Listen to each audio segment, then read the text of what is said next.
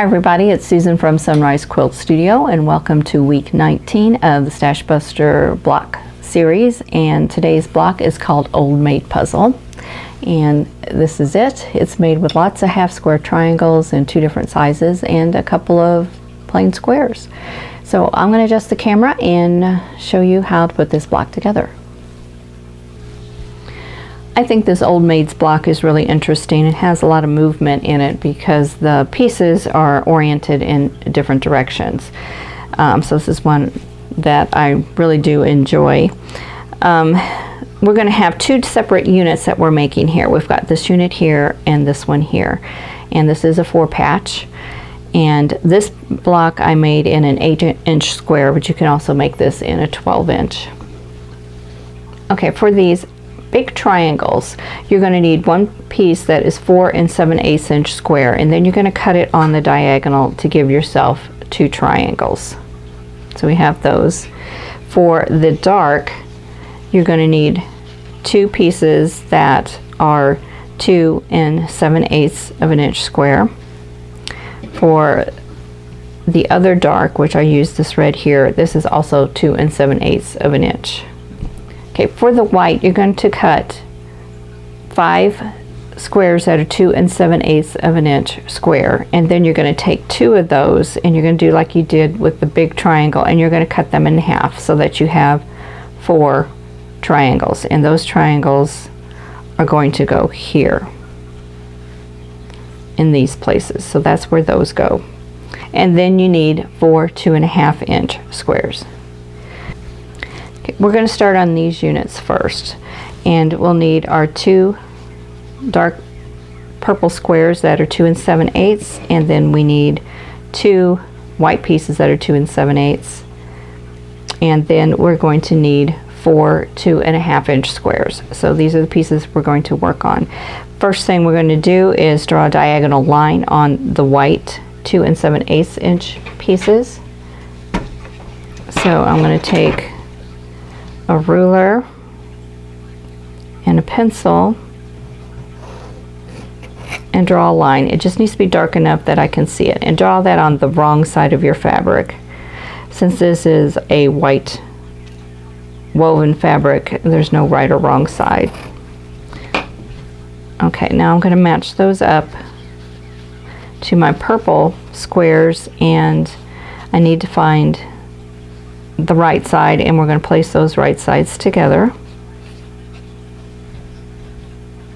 And next thing I'm going to do is I'm going to stitch a 1/4 inch away on both sides of these lines. So we're going to go to the sewing machine next. Okay, so I'm just going to lay the right side of my presser foot along that line, and I have a 1/4 inch presser foot on, and I'm just going to stitch.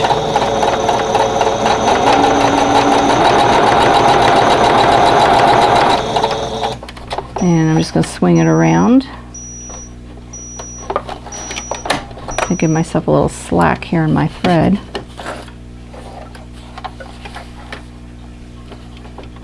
And stitch the other side.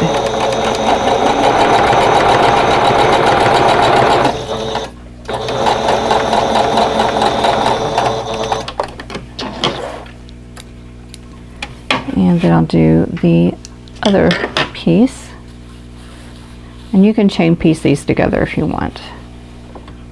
I do sometimes, and sometimes I don't. Just depends on how I'm feeling at the moment.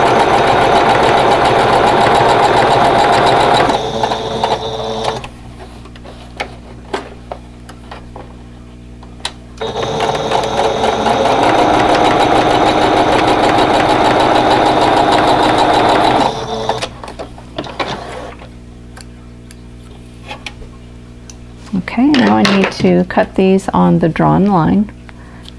So that'll give me 2 half square triangles.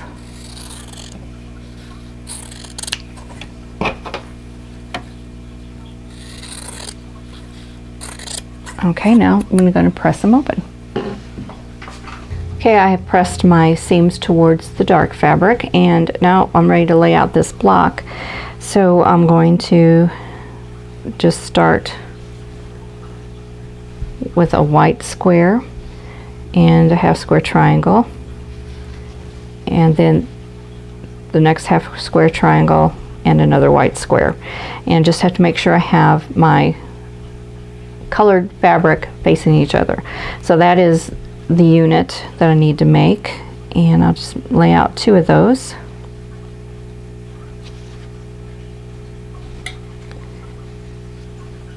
And then we'll sew these together in rows and then sew the rows together.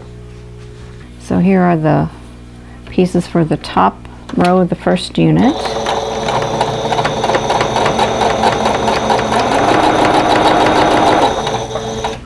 And then here are the other 2 pieces. Just have to make sure I am lining them up the way they're laid out. And then I'm going to go ahead and do the other unit and get those pieces sewn together.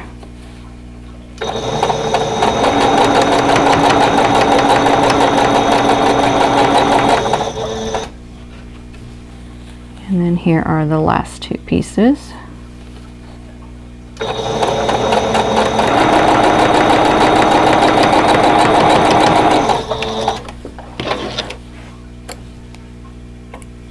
Okay, I'm going to leave the units chained together in their own unit, and then I'm going to lay them out again and press them, and then we'll sew them together. Okay, here's the first unit, and I just need to make sure my triangles are facing in the opposite direction. And make sure I did not get them twisted. When I'm doing a half square triangle, I like to press away from it so that I can see my stitching in the back, and that just makes it easier when I sew this unit onto another unit. So now we need to sew along these lines here. So I'm going to do this one first, and I don't have any points I have to match. I just need to nest my seams together. Okay, I sewed these 2 units together, and sorry I don't have video of that. I thought I had adjusted the camera and I wound up not having that done. So okay, now I want to press these, and I just need to press it to one side, and it does not matter which side.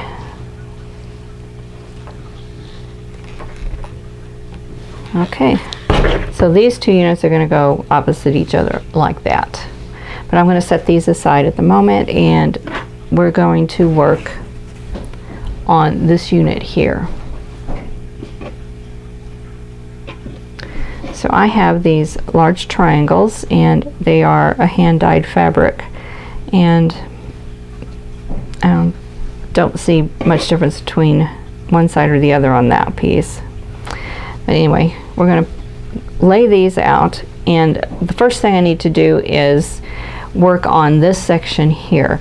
So that means I need to do the half square triangle here. So I'm going to draw my line on my background fabric, and then meet right sides together and stitch a 1/4 inch away on both sides. So we're going to do that.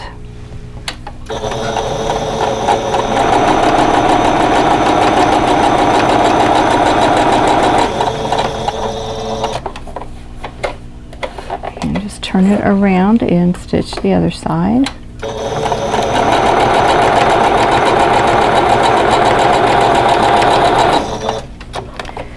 And then, just like all my other half square triangles, I need to cut this apart.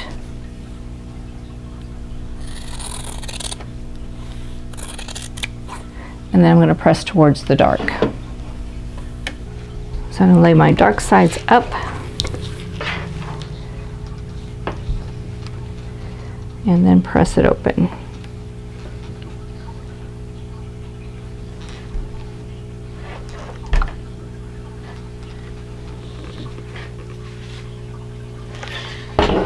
And I am going to go ahead and trim off my corners.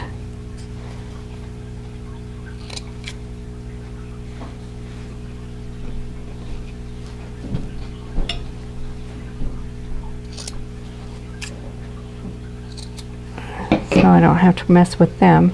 And I'm just going to follow this layout here. I have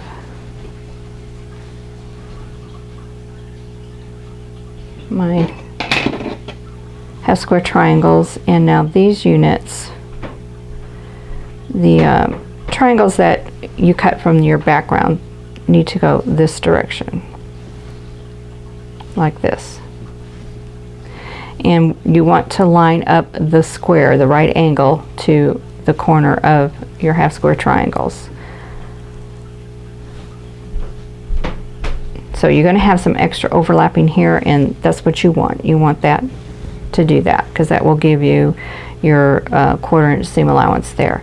So I'm going to fold this one over, stitch this, and then I'm going to press it open and then align this one and sew it there.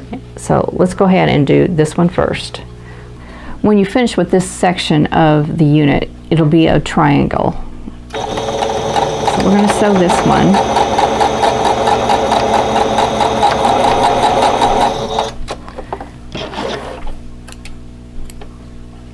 And what it will look like is this. So you have this weird little unit here. And I'm going to go ahead and press this open, and I'm going to press it this direction. I'm going to press it away from the half square triangle. So this will be pressing it towards the dark fabric, but it goes together better that way. So I'm going to go ahead and press that, and then I'm going to lay it out so I can make sure I get my pieces together the right direction. And now this piece is going to go here, and I want to sew that. So I have it set like this. So when you align this like this, you have a triangle now. So we're going to sew that one on. Just line up the raw edges.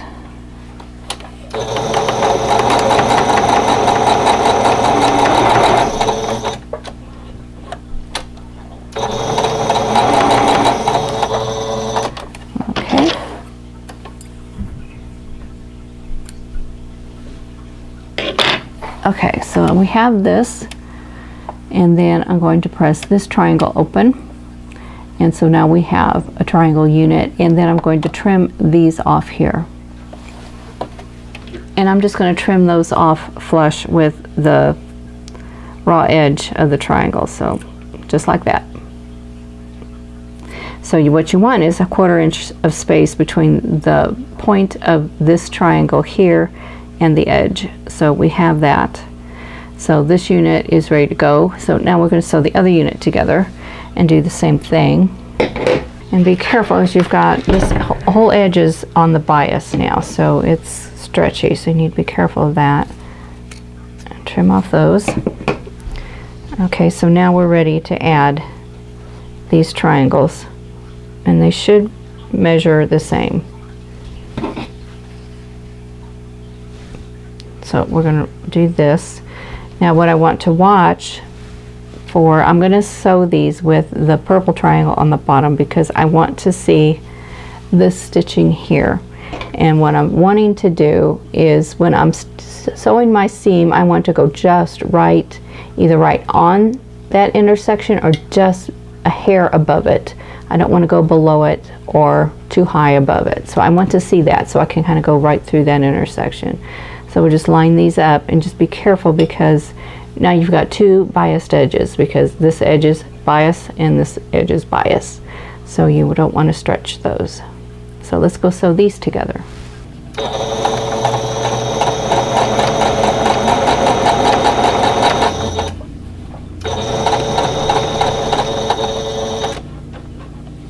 Okay, I can see my stitching line,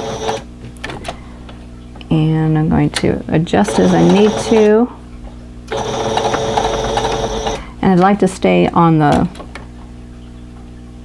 seam side of it instead of on the inside of it if I can. We'll see how this worked.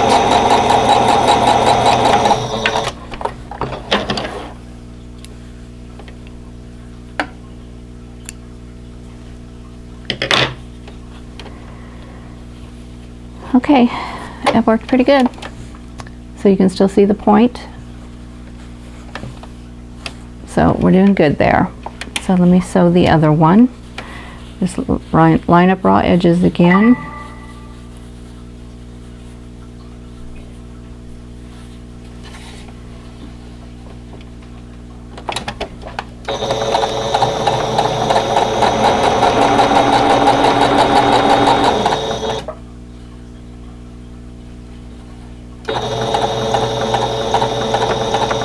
And watch my intersection.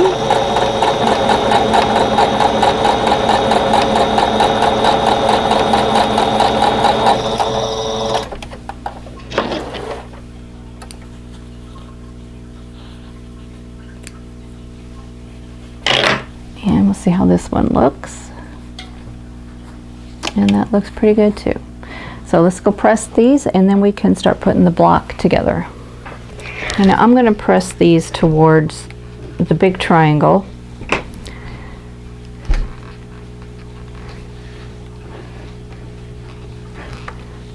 And do the same with this one.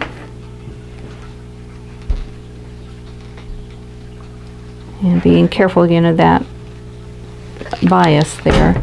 And I'm going to trim off my corners, or my dog ears, not my corners.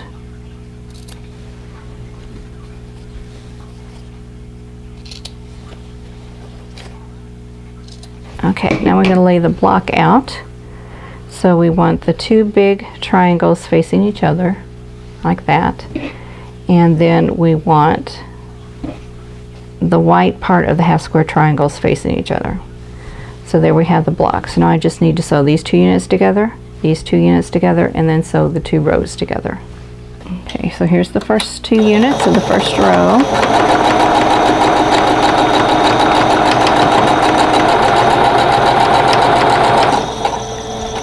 And then here is the second row.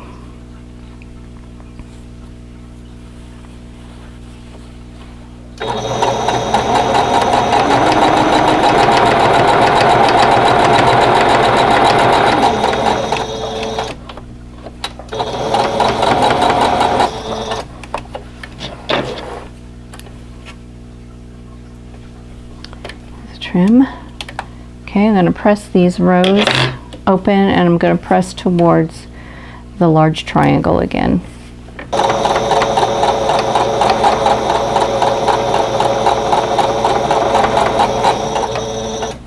Make sure I have my seam butted together there.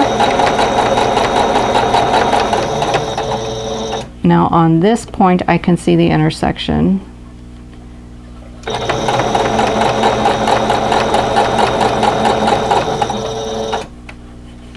I'm going to line up my raw edges.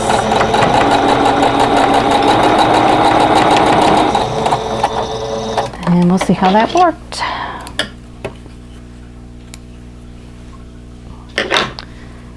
Okay. Well, not too bad. Here we go. So let's go ahead and press this one open.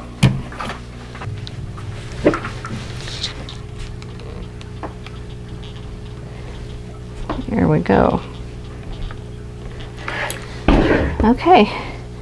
This block is a little bit more challenging than the other blocks that we've done because we've got this unit here is different. It's not straightforward. You have several steps in that, but it isn't too difficult. So once you break it down into individual steps, it's a lot easier to do. So I hope you'll give this block a try. Here are my 4 old Maids blocks, and here they are all oriented in the same direction. So I have all of these units going in one direction, all these units going in another direction. Now if I wanted to turn them so that I have them going out into the corners, you get a little bit of a different look. So I think that's kind of interesting. You can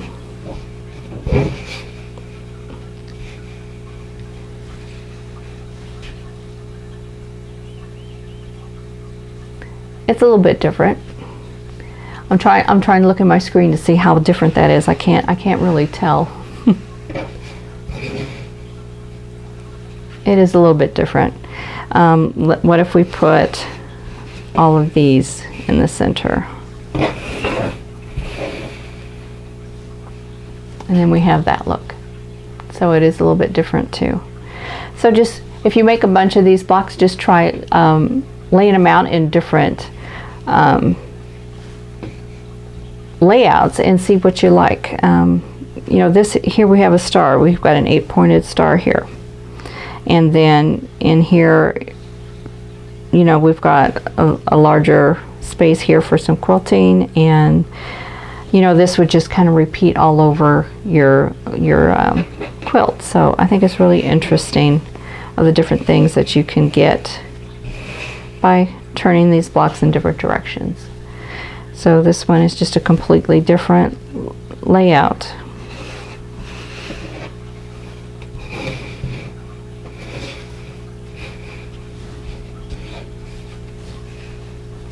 So just play with your blocks and find a layout that you like the best. I hope you enjoyed this video on the Old Maids puzzle block, and I hope you will join me again next week for block number 20.